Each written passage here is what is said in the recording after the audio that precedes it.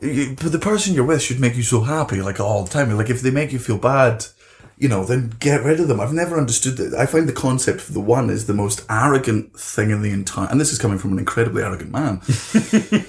But the concept of the one is so narcissistic that not even I can fall into. You're telling me, if you believe in the one, there's only one person on this planet that's good enough for you. Wind your fucking neck in.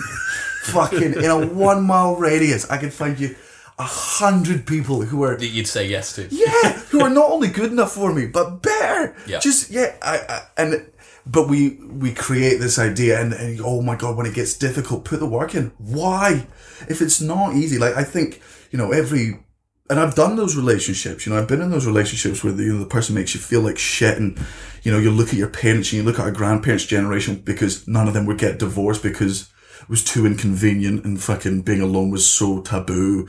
And it was, the only way you were ever out of a relationship is if one of them fucking died, Back when all of our granddads were perverts, and they were perverts. They were stalkers. How did you meet your gran? Oh, well, she didn't want me at first and then I fucking wore her down. Fucking Jesus, Grandpa. That's awful. That's horrendous.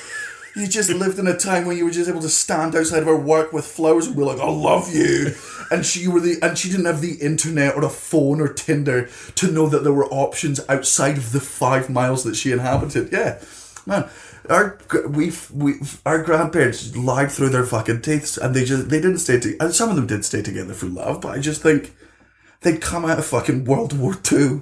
They were 5 years old, and they were just like, we have to repopulate. Thank fuck we're alive. Yeah. Better make some more of us. Let's make loads. Yeah, exactly. So, I think